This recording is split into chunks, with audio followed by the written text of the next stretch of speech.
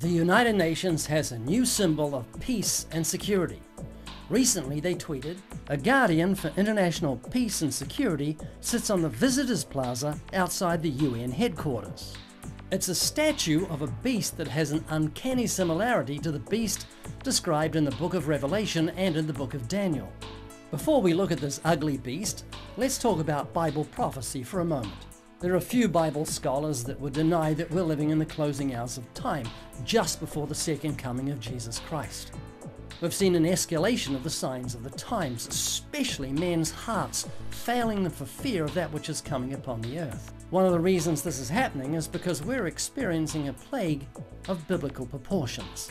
Dangerous and lethal strains of the coronavirus are spreading across the globe. A new coronavirus variant of extreme concern. They fear it could be more infectious than Delta and more resistant to vaccines. COVID-19 crisis and alarming evidence the situation may deteriorate even further in the new year.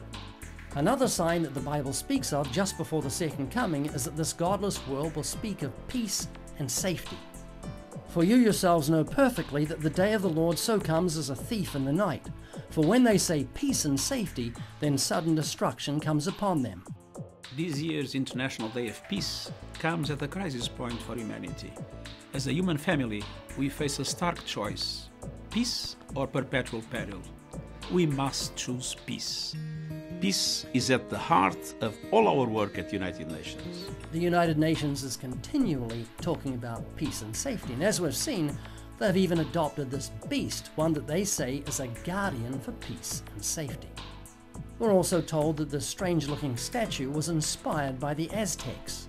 They were a bloodthirsty culture of human sacrifice, one that filled their religious temples with trophies of human skulls.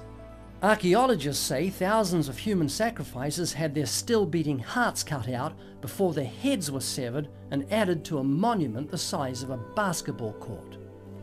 The Aztecs had nothing to do with peace and security and everything to do with brutality and conquest. Let's now look at the book of Daniel, written 2,500 years ago, as it, with great detail, talks of this beast that will be manifest in the last days.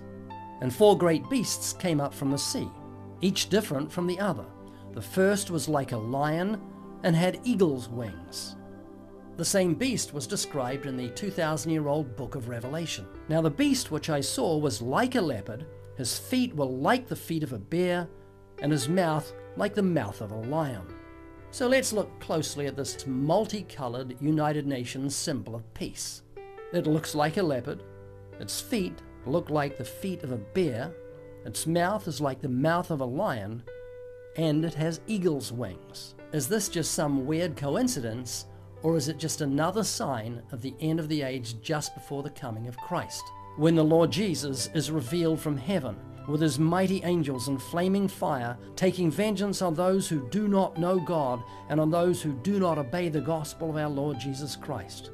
If you're not a Christian, please obey the gospel of Jesus Christ. Repent and trust in him for forgiveness of sins. If you watch this video to the end, it will tell you how to do that. If you're a Christian, you know that the time is short.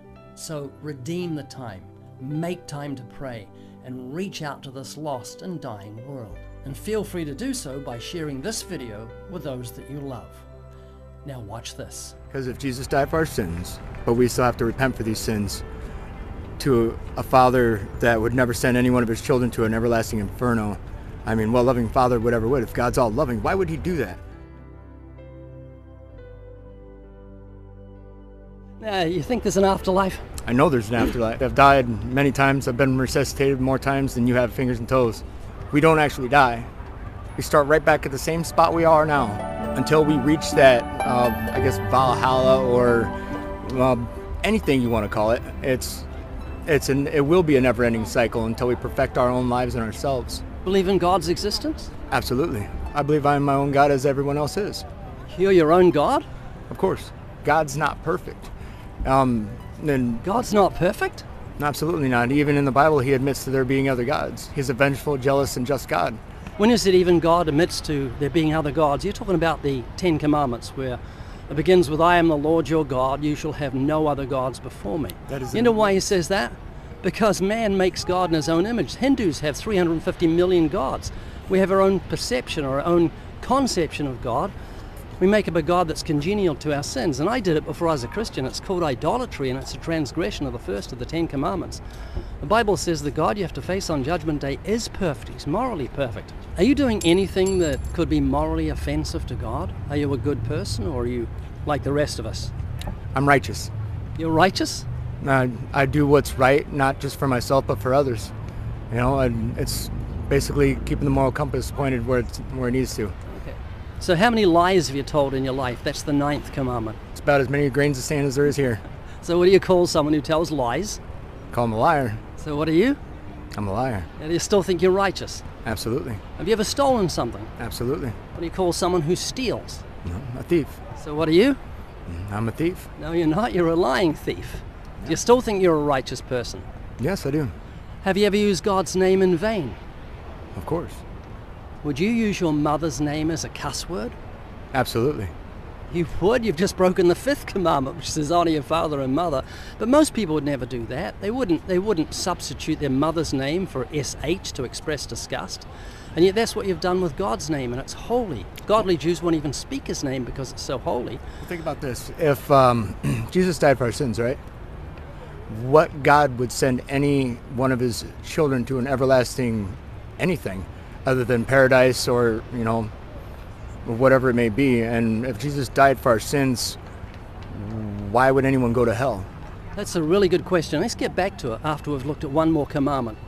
The last commandment we looked at was blasphemy, punishable by death in the Old Testament when you use God's name as a cuss word or fail to give it due honor.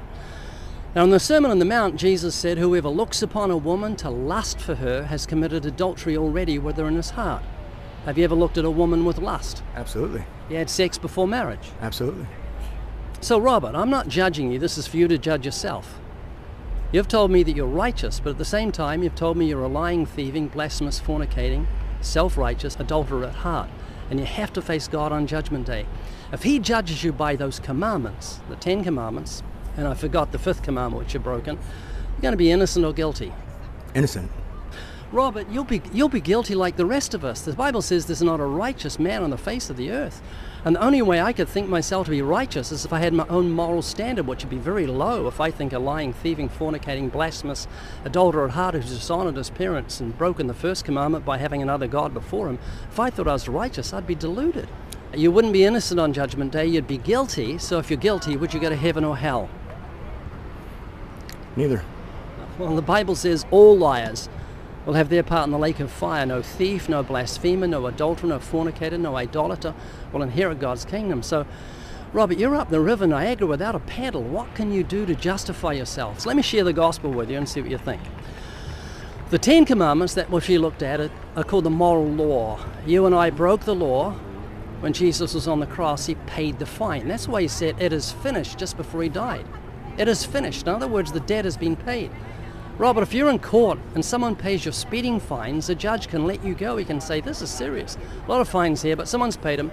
You're out of here. And he can do that which is legal and right and just. Well, God can legally dismiss your case. He can let you walk out of the courtroom. He can take the death sentence off you and save you from hell, all because Jesus paid the fine in his life's blood when he suffered for our sins. The Bible says Christ has once suffered for sins, the just for the unjust, that he might bring us to God. And then he rose from the dead and defeated death. And Robert, if you'll just repent of your sins, stop saying I'm righteous, I'm innocent, admit your sins. If you repent of those sins, turn from them and trust in Jesus, not your own goodness, but in Jesus. You've got a promise from the God who cannot lie. He'll remit your sins in an instant and grant you everlasting life. Give it to you as a free gift, not because you're good, but because God is good and rich in mercy and kind to all those that call upon him. Do you trust yourself to lift your own legs and walk? Yeah, sort of. Do you believe in yourself? No. Why? Well, the Bible says he who trusts in his own heart is a fool. We're very fallible. You know, we make mistakes. The person who put the eraser on the end of the pencil knew what he was doing because we're prone to error. If you don't trust in your heart and listen to your heart, how will you ever find love? I found love. I've been married for over 50 years, so I follow my emotions, but I don't trust in my senses, especially not my eternal salvation. Jesus said, what shall it profit a man if he gains the whole world and loses his own soul? You don't want to mess up your eternity, man. You can mess up things in this life. You know, they're fixable, but if you die in your sins, it's not fixable.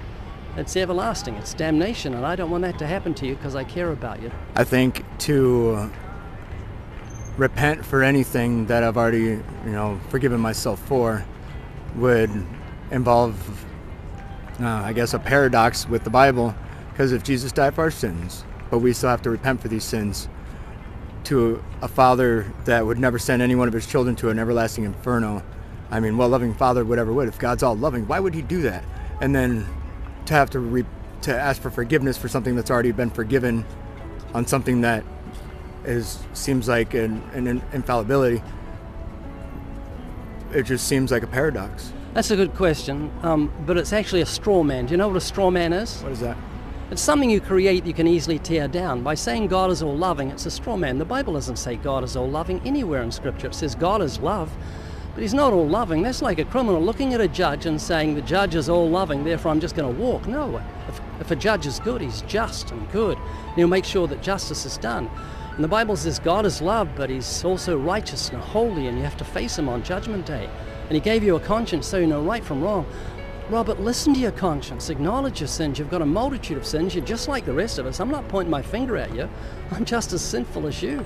I need a Savior more than I need the air that I breathe, and so do you, if you want to keep that precious life of yours. You've had a hard life. You're in recovery and things are better and you're enjoying life. Well, you don't want to lose it. Man, you don't want to lose it. Jesus said, he that seeks to save his life will lose it, but he that loses his life for my sake shall save it. So lose yourself in Christ. Repent and trust in Jesus. Do you have a Bible at home? No, I do not. Can I give you a book that I've written? I would respectfully decline. Can I show it to you? Respectfully decline. I'm going to show it to you anyway. All right, absolutely. Thank you. Oh, thank you very much. So you're going to take it? I will accept it. Okay, really appreciate that. Great to talk to you, Robert. Thank you. The Evidence Study Bible will give you everything you've ever wanted to know about subjects such as the theory of evolution, as well as valuable information about cults and different religions, atheism, and biblical archaeology. It also contains hundreds of quality quotes, fascinating articles, amazing scientific facts in the Bible, and so much more. It even includes answers to 200 of the most commonly asked questions of the Christian faith. The Evidence Study Bible will thoroughly enrich your trust in God and in His precious Word. Get yours at livingwaters.com. Approaching a stranger is a little bit scary for most of us. That's why we've produced the Starter Kit. It contains 4 of our most popular gospel tracts. This is 101 of the world's funniest one-liners. These really are funny, and the gospel is hidden way inside. It's so easy to give out. You simply say, this is 101 of the world's funniest one-liners. It'll cheer up your day. This is the good person test. It's exactly what I say to people in comic form. And who can resist a comic? This is the 10 Commandments coin with the gospel on the back. I tossed a handful to teenagers once on a sidewalk and watched them fight over them. It's a great gift to give to anyone. And of course, our ever-popular $1 million bill. Just say, did you get your million? And watch people's faces light up. There's a total of 350 tracts in the Starter Kit. Get yours today at livingwaters.com.